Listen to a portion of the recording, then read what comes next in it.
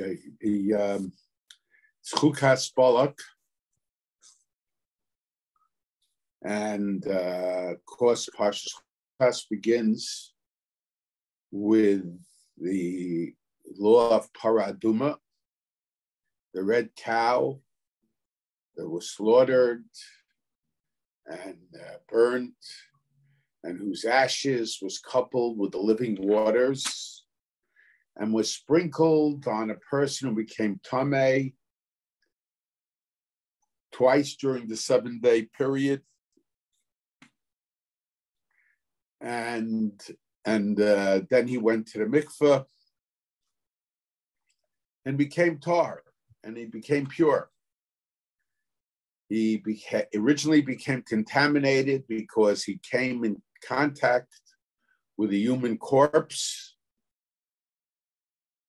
or in the room with a human corpse, and the halacha was that as a result of this contact or association or being within this proximity, so this person was not allowed to come in contact with holy things. He was not allowed to enter the temple, the Beis HaMikdash, until he went through the purification process. And the using of the ashes of the Parah Adumah, combined with the sprinkle, the water, the living waters that were sprinkled upon him, so he would then be allowed to resume his former form of life, in going to the Beis HaMikdash, in going to the temple, in coming in contact with Truma, in coming in contact with Kachim, with the holy things, and the whole process of the Parah Adumah is identified in the Torah as Zos Chukas HaTorah. This is the decree of the Torah. And there is a medrash brought down different ways, but more or less, the medrash says, well, first Rashi mentions that the nations of the world, Monin es Yisrael, in a sense, they torture the Jew, not physical torture, psychological torture. Matam le mitzvah. What is the reason for this mitzvah? Can you explain? They come to us sometimes not saying, oh, the mitzvah doesn't make sense. There are times, as we'll see another midrashim, that they come and say the mitzvah doesn't make sense. But there are times when they put on a face, oh, we are interested in learning from you. When in truth, they are interested in destroying our perspective, our religious perspective. And this is the Simonin es Yisrael, Matam lemitzvah. So what is the reason for this mitzvah? But at other times, they come out openly. As the Medrash tells us about Rabbi Yochanan ben Zakkai, he was asked by a non-Jew, a heathen, and of the Avodah Zarah, about Parah Adumah. And they said, what is this about Parah Adumah? You take a cow, a red cow, you grind it, and you take the ashes and sprinkle 2 or 3 drops upon to complete it with living waters, and then you sprinkle a couple drops on the person who came contaminated because of contact with somebody that was dead. What type of witchcraft is this? And so Rabbi Yochanan ben Zakkai, according to the way the Medrash is brought down, Rabbi Yochanan ben Zakkai said to them, he said, what do you do when a demon enters a person? And they take all kinds of things, herbs, whatever it might be, make a fire, and this is the way they, so to say, get rid of the demon. So Rabbi Yochanan ben Zakkai says, more or less, that's what we're doing also. Our way is no different than yours. So when they heard, so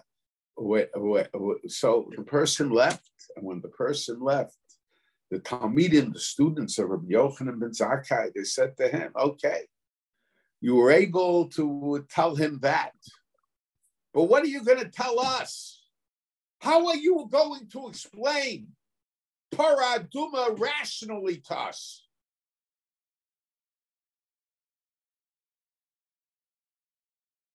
And he said to them, in an answer for them, he says, the Torah says, Zos Chukas Torah. This is the command of the Torah. This is the decree.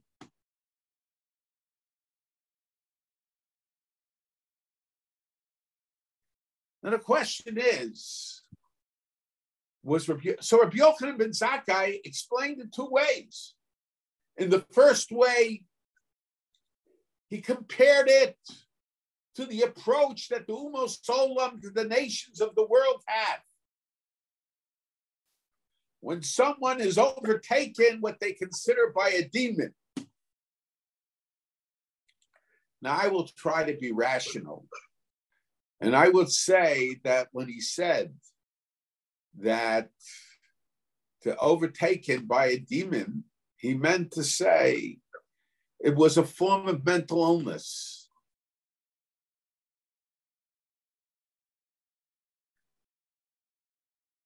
And all kinds of methods were used. I'll get into that a little bit later. But then he turns to the students after this idolatrous person left the room. And he tells the students, for you, so Chukas the Torah. This is the command of the Torah. So was he lying?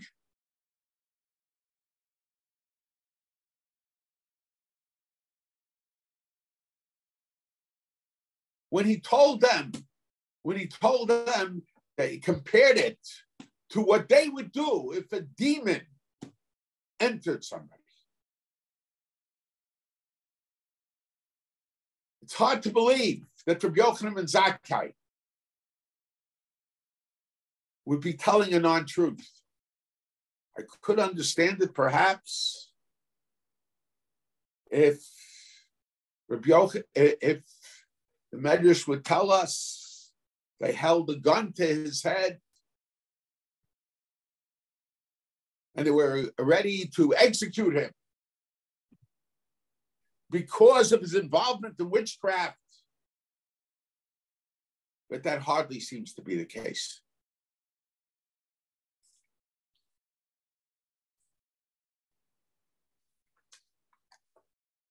So how are we to understand Rabbi Yochanan ben Zakkai? Explaining it one way and then implying to his students that what he said to them was not true.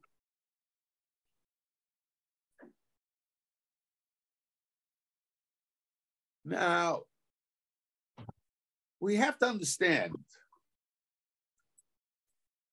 the Rambam in Moreh Nevuchim, he gives Tamei HaMitzvos. He gives Tamei HaMitzvos also in rare cases, Tum and Tahara being one of them in the Yad HaChazaka. But in Yad HaChazaka, he's very limited in the Tamei Mitzvos, in the reasons, in the explanation for the mitzvos. In the Yad HaChazaka, he focuses primarily on Jewish law. Every once in a while, he will suggest a moral lesson that he deduced from Tumah and Tahara. Thank you. From the mitzvahs, from the mitzvahs, Tumah and Tahara. I think the Rambam says there's nothing actual physical. And we have to understand that sometimes we have an improper thought. We don't do anything, no action. But it has a lasting impact upon us.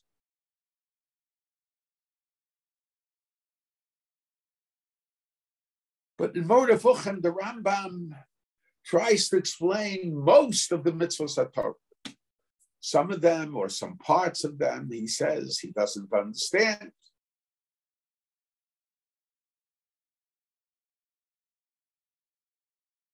What's interesting is his attitude towards Tamei Mitzvos. And for that matter, his attitude, purpose he saw in Moreh Nevuchim in general. We know in Moreh Nevuchim he dealt with the philosophical questions. His Talmud, Rav Yosef, who he essentially wrote the Moreh Nevuchim for, of course. When the Rambam wrote the Moreh Nevuchim, he didn't mean it only for Rav Yosef, his Talmud Rav Yosef, but he meant it for everybody else. But he wrote it in the form. It was something he was writing for his student Rav Yosef, who, of course, besides being a great scholar in learning in Torah, was also very well versed in philosophy. And the Rambam discusses a lot of the philosophical issues that he felt was necessary to discuss. And the Rambam focuses on many psukim and words in Tanakh and explaining it. And he focuses in the last chelek of Moreh Nevuchim on trying to explain many of the mitzvos of the Torah. And regarding the halacha of ayin tachas ayin, an eye for an eye,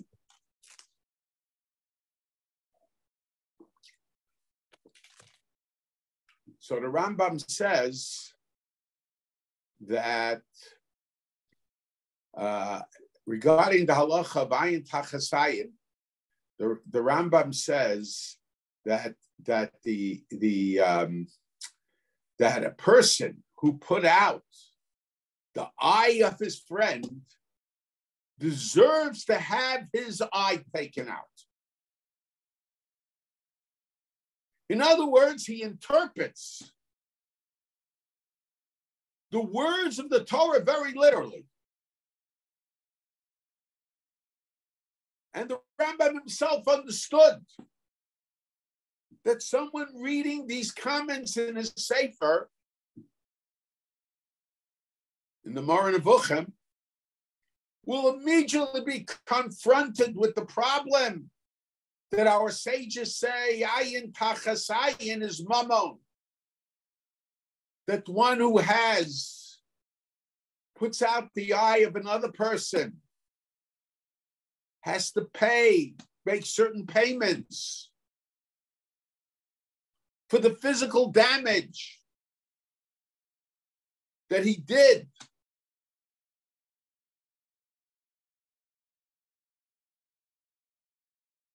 So, and the Rambam says The purpose of this book, Moreh Nevuchim, is to explain the Torah Shebechsav, the written Torah, not the Torah Shebal Peh, not the oral Torah. And it's interesting, the Rambam in Moreh Nevuchim says that when the money, the requirement to pay money is in placement, so to say, of having been required to have his eye taken out. Not that Chas v'Shalom would take out his eye in any case.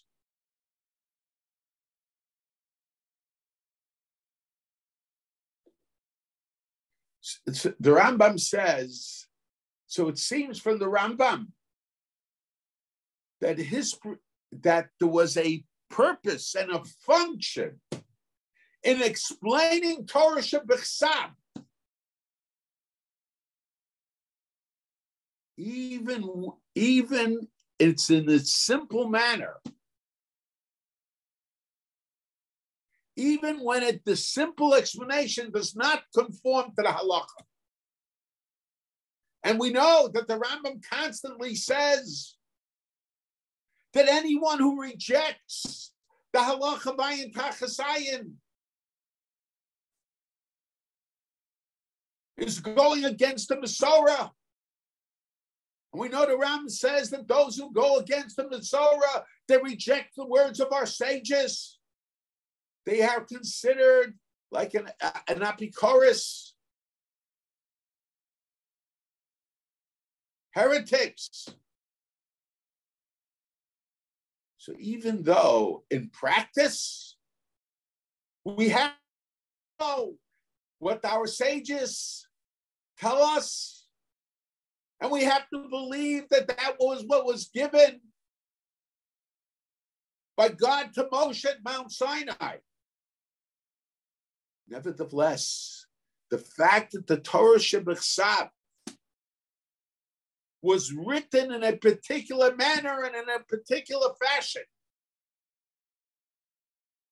from the perspective of Liman HaTorah,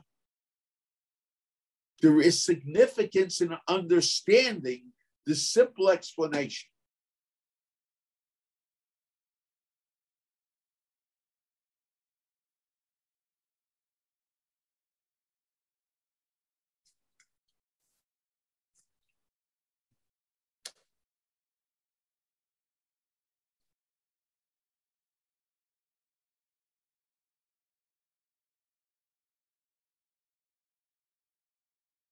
So the question is, what is that simple explanation?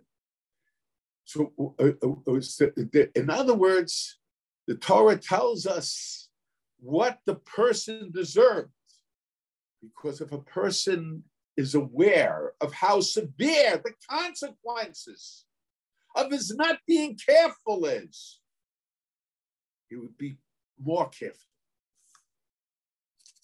But the purpose of Moreh Nevuchim is to understand the Torah Shebechsav. It's not a halachic sefer. It's not a book of Jewish law.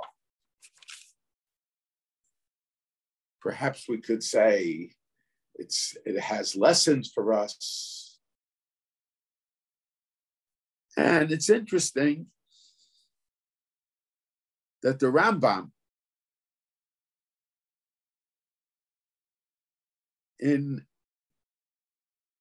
explains in the Moreh Nevuchim the Tamei mitzvos, the reasons for the mitzvahs. So in a sense, we have three elements in the Moreh Nevuchim. We have the philosophical, the biblical, and the Tamei mitzvos. So the Tamei mitzvos are identified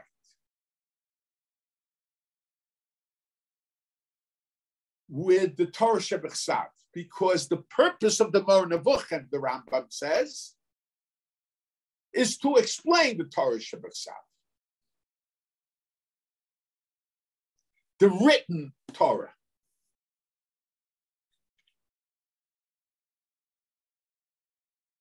Now the Torah Shebechsav. What is the difference between the Torah Shebechsav, the written Torah, and the oral Torah? I think the Torah Shebechsav is there for the whole world to see. Remember, the Torah Shebal Peh, the oral Torah, originally was not allowed to be taught in a text in public. It was something that was hidden from the world.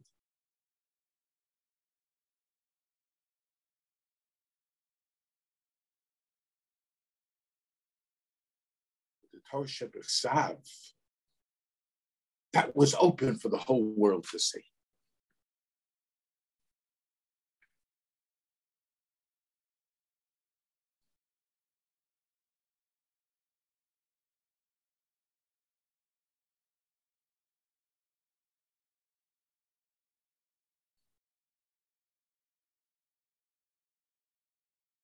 So the question is,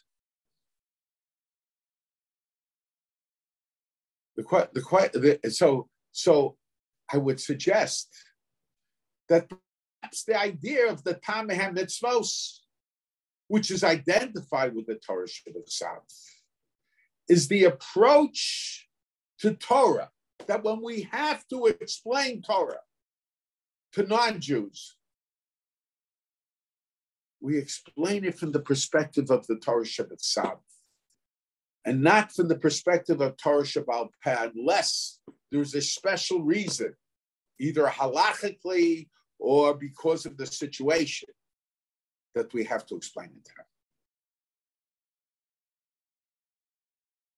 And it's very interesting, the Ramah in Tshuva Yud, of Tshuvas Ramah, one of the 7 mitzvahs b'nei Noach is dinim,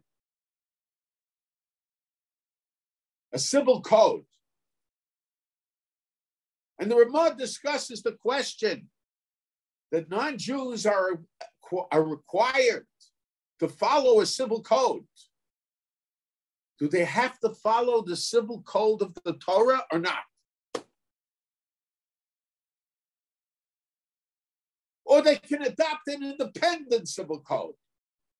And that's why most of the Mefarshim assume that as a davar pashut, that the non-Jews don't have to follow the civil code of the Torah, but they have to adopt the civil code and follow that civil code. Even if that civil code, so long as that civil code is fair, of course, if it's a civil code that is totally unfair, then that's no civil code. That's not dinim.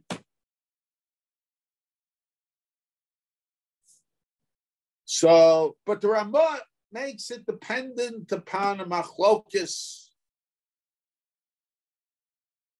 a marayim,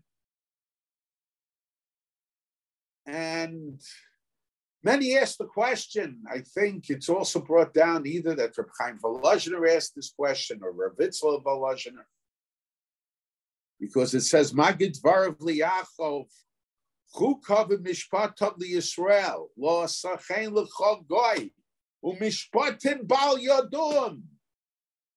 God did not make the Mishpatim known to the nations of the world. How could the nations of the world be required in the civil code? Well, there are 2 possibilities we could say. One possibility is we see by a ger toshav, a real ger toshav, who is mechsidei u'masola. So he should observe the Shiva mitzvahs b'nei Noach, because it was commanded in the Torah that it should be observed. Chachmei u'masola, they can observe the Shiva mitzvahs b'nei Noach, because to them it's rational, logical. But Chsidei u'masola, the pious of the world, they should observe it, the Shiva mitzvahs, the 7 mitzvahs, because it was given in the Torah. So we could say, obviously, this responsibility, observing the Shiva Mitzvahs B'nai Noach, that began when the Torah was given. If we're to say that it's to be observed at that point, so that can only be for the point that Torah was given. So a person could suggest that Magid Varav Yaakov Chukam Mishpatam Yisrael. So yes, according to that opinion, you have to observe the civil law of the Torah. But it wasn't revealed to them. They have to get it from the Jewish people.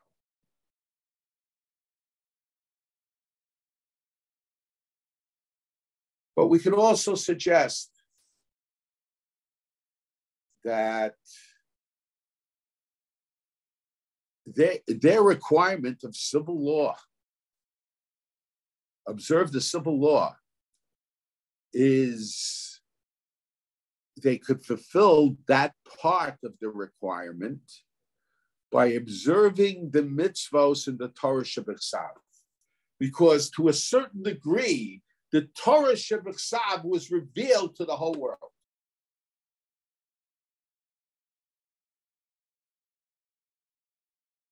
Doesn't mean that the civil code has to be limited to that.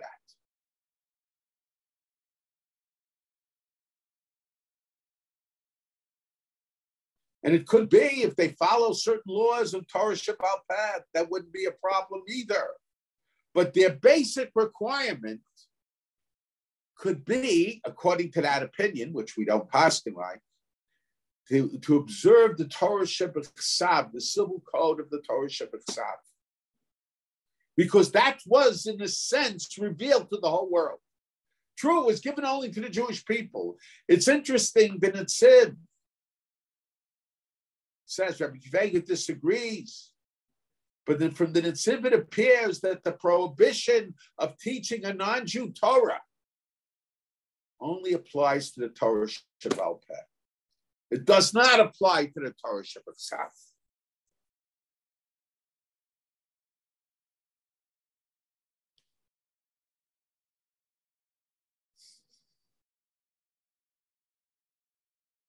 These are questions that always come up. There are other answers. When we study, when somebody wants to undergo gerus, how do we study with them? And there are all kinds of different opinions and different approaches.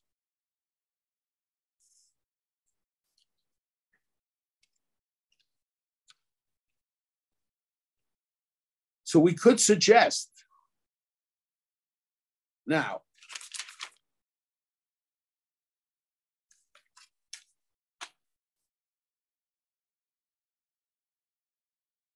so in a sense, if Tamei HaMitzvos are to be associated with the understanding of Torah Shebechsav, as the Rambam says,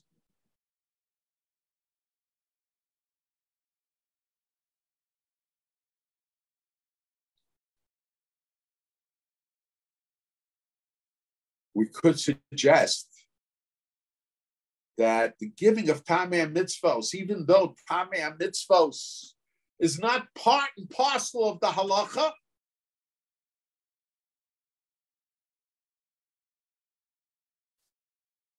but perhaps for a non-Jew, where the tam is an obvious tam, it might play a role even in his way of understanding, from a halachic perspective, of understanding the Torah.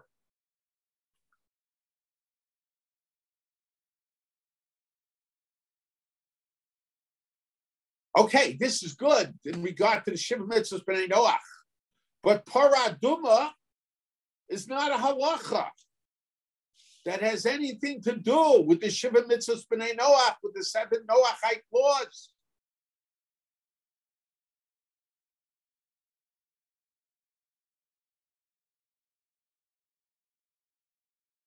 But in explaining when there is a need, there is a discussion whether you could explain to a non-Jew there seems to be two translations of the Rambam in his Chuvos, explaining to a non-Jew some of the mitzvahs of Torah that they're not required in.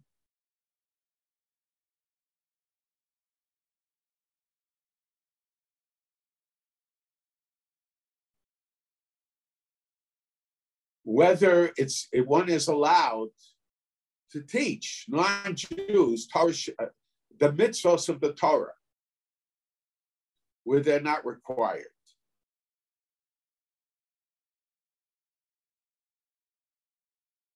So we could suggest that's perhaps what Rabbi Yochanan ben Zakkai was trying to tell them. In other words, it's true. Now, my uncle says, Adumah, he says, there are three approaches, three possibilities in understanding mitzvos. There is the why of the halacha. It says that we almost never understand. The how of the halacha, certainly by Adumah, we don't understand how it's mitayr, how it's not mitayr. But the what we can learn from it. You see, Rav Moshe Hadarshan, Rashi brings down, he tries to explain Adumah. Shlomo HaMelech on one hand said he couldn't understand it. And Rav Moshe Hadarshan explains it. How we can understand that. But there is a lesson. We don't understand the why. We don't understand how. But we can understand the lesson of Parah. And that was what Rabbi Yochanan ben Zakkai was telling them. Rabbi Yochanan ben Zakkai was telling them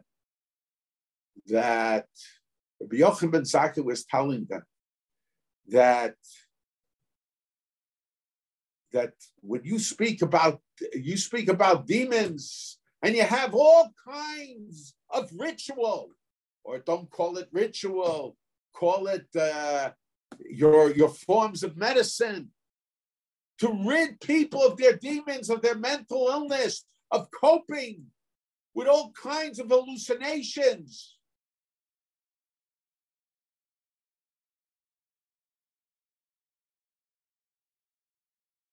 My father told me that his grandfather, Rabbi Prushner, my father's mother's father, he was the uncle of Rav Moshe Feinstein. He was the Rav of Prushner.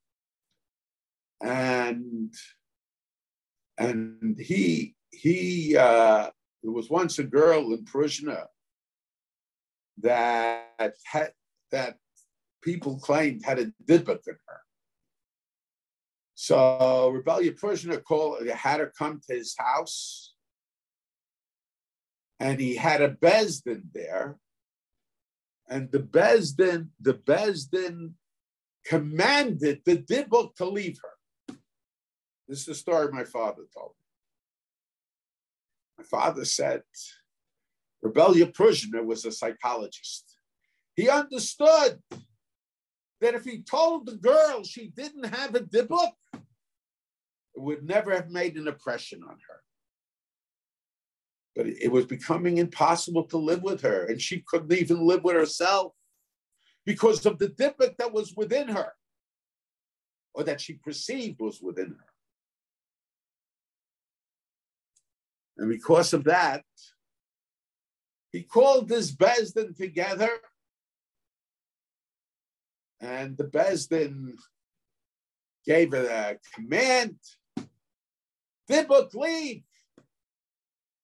Talk with the dibuk first, whatever it is, and out of the girl's mouth, whatever the discussion was.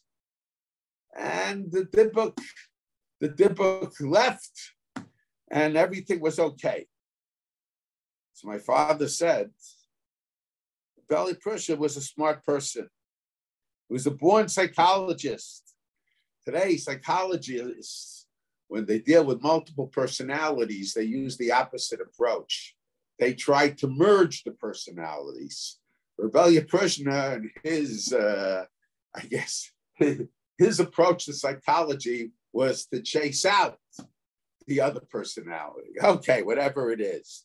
So that's what my impression is. That's how my father explained it. Now, I have a very close friend who is a third cousin of mine, and his grandmother was a niece of a rebellious parishioner. And when I repeated the story to him, and I told him my father's explanation,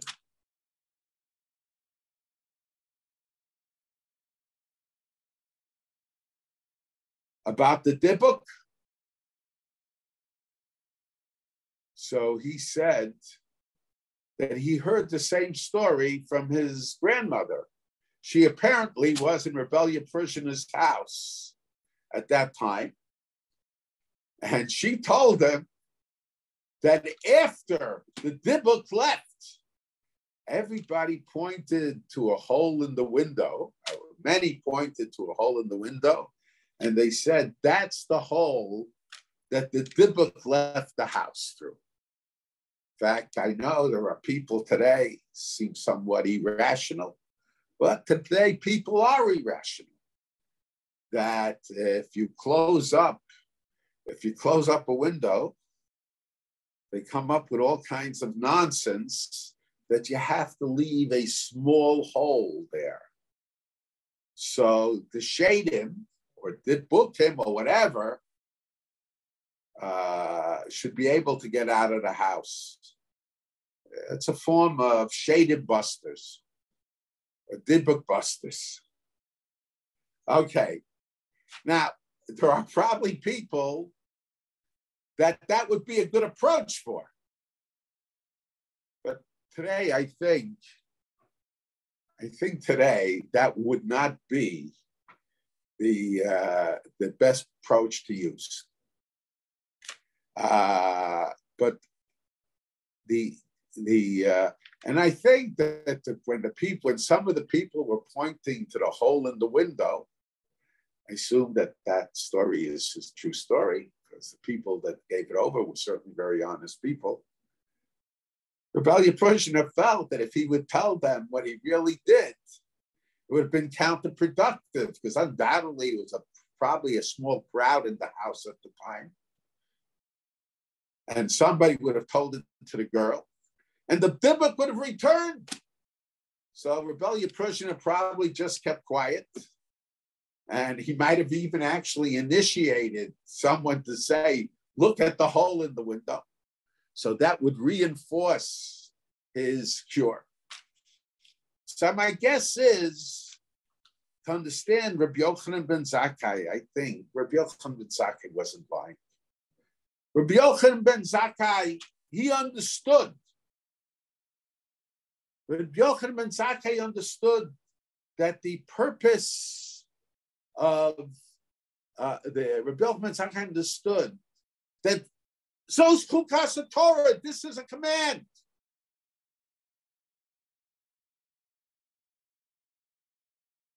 But Rabbi Yochanan ben Zakkai also understood, yes, it's a command. And we don't know why HaKadosh Baruch Hu gave us this command. And we don't know the reason for the details of this command. Of course, many Parshas explain different details. But besides the command served the purpose. The command, because very often when people came in contact with the dead, especially when it was a close relative, and I've seen it in my rabbinical career also, people are overcome with psychological issues, and it's to be understood. There's depression.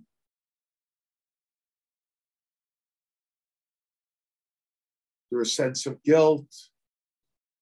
And the idea that the death lingers on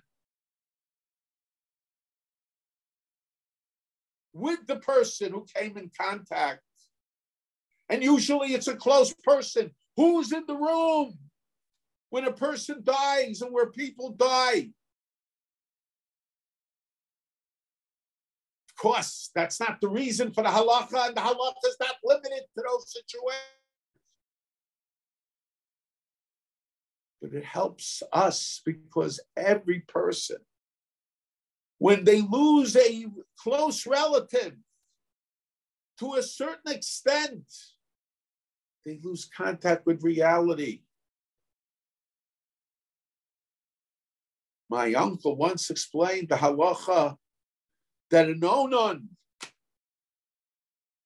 is pater from mitzvah saseh, is exempt from mitzvah saseh, because that's the natural situation. You lose a certain degree of contact with reality. When a close relative dies, and the period of aninos is between the burial,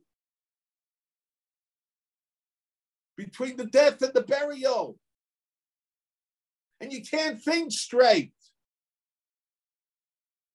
The halacha is a shota. A person who doesn't have contact with reality is not required in mitzvos. Perhaps it emphasizes the point to him that he's in a state which normally is identified with a lack of contact with reality. Nothing to be ashamed about. That's just the way things are. But sometimes we need a closure.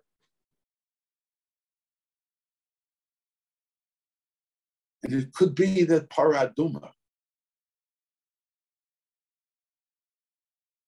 served. How it served to that closure, I've discussed many times. But it could be that Parah Adumah served as a form of closure.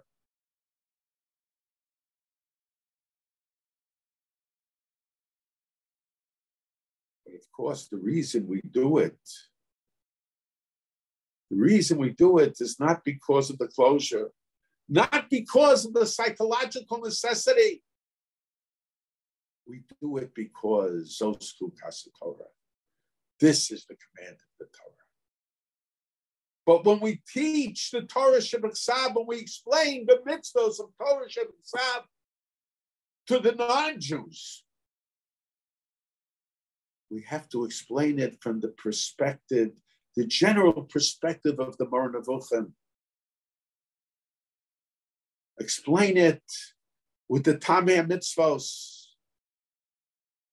the Tamim that are not necessarily the why and the how, but the what. Especially when it comes to Parah Adumah. When it comes to Parah Adumah, the why and the how are beyond us. And the what becomes even more important.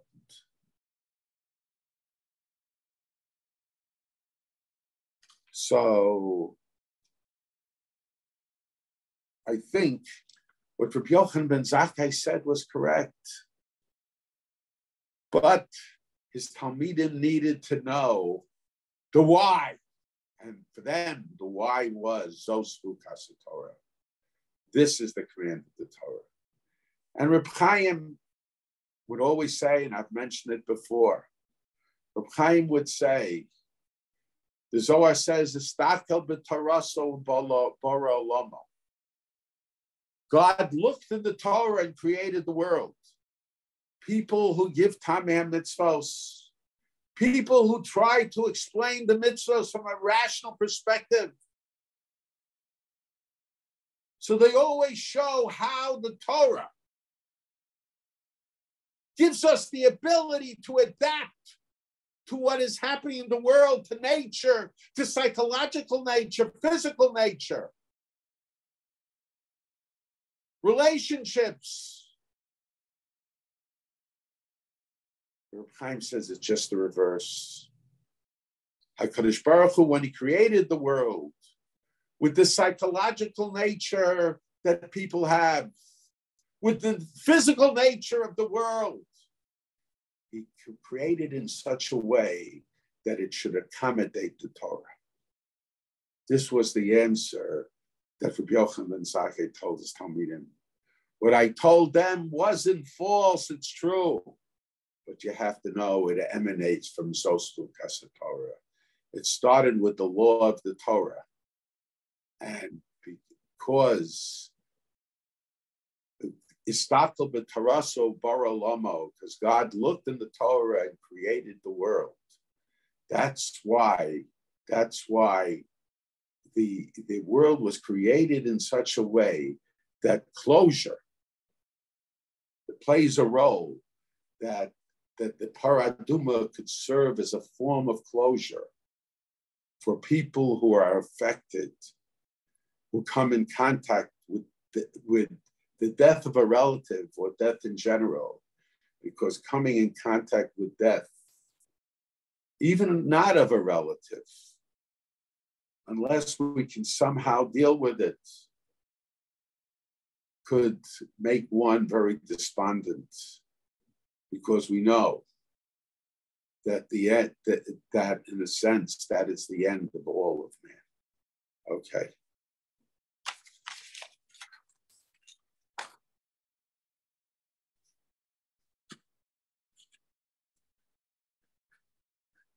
Hi, Moshe, there are a few questions Sure.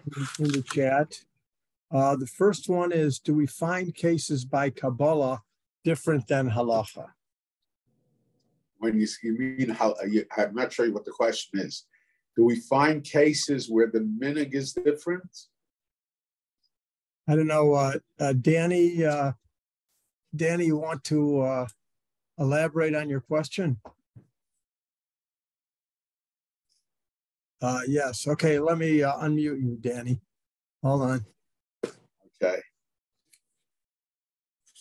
Okay, Danny, I asked you to unmute.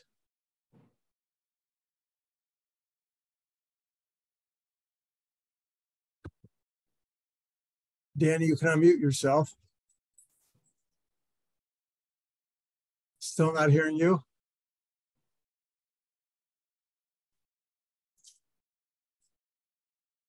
Okay, you can talk, Danny. Danny? Different minhag. There are different minhagim in the Zohar. However, there seems to be different opinions about it. The Gra, the Reb Chaim Volozhiner brings down the name of the Vilna Gaon that the Zohar does not disagree with the halacha the way we have accepted it. Sometimes it is a midas chassidus. Sometimes it adds a point. But his feeling was that there are no real conflicts between Kabbalah and halacha. That was the opinion of the Vilna Gaon. However, and by the way, this gives special prominence to the perspective of the halacha from the Vilna Gaon's perspective to Kabbalah, because you have to understand the halacha from a Kabbalah perspective, and the reverse, of course, is also true. But you have to deal with each situation. But there are those that seem to suggest that there were differences of opinion, and under certain circumstances, one can follow the opinion of the Kabbalah. I think there are those that suggest that in the Lubavitcher, but I might be wrong. So, because they suggest that the Balatanya Shulchan Aruch was not influenced that much by Kabbalah, whereas the Psakim he gave in the Siddur were influenced by Kabbalah. And they say that the Shulchan Aruch was written for the Misnagdim, and the Siddur was written for the Hasidim. Now, whether that's an official quote or just something I've heard some Lubavitchers say, I don't know. Okay, there's another question. This is that, do we have an obligation when voting for political office to vote for candidates who support positions that are what 9 Jews are obligated to follow. The 7 allegations. I assume that they're talking about abortion. Could be. Yeah. Let me just put it this way. That certainly should play a factor. I don't know that it's the only factor. In other words, we have to take other concerns into mind also. We have to take the position of Israel into mind. We have the responsibility for Israel. So there are other issues that have to be taken into mind, but that should also play a role. And I think, let me add, that perhaps is a more important role than which one is going to give more money to our institutions. But they all play a role. They're all factors to be considered. I don't believe there are any other questions. So thank you very much for Moshe, and thank you everybody else for joining us.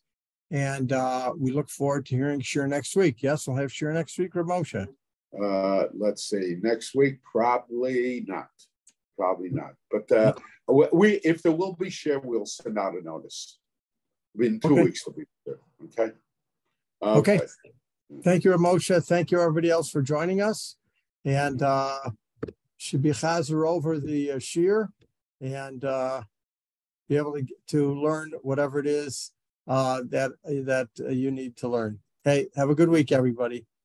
Be well. Okay. Bye-bye. Thank you. Yeah. I'm probably going to be in New York someday. So that's Okay. All right. Have a safe trip. Okay. Well, bye-bye.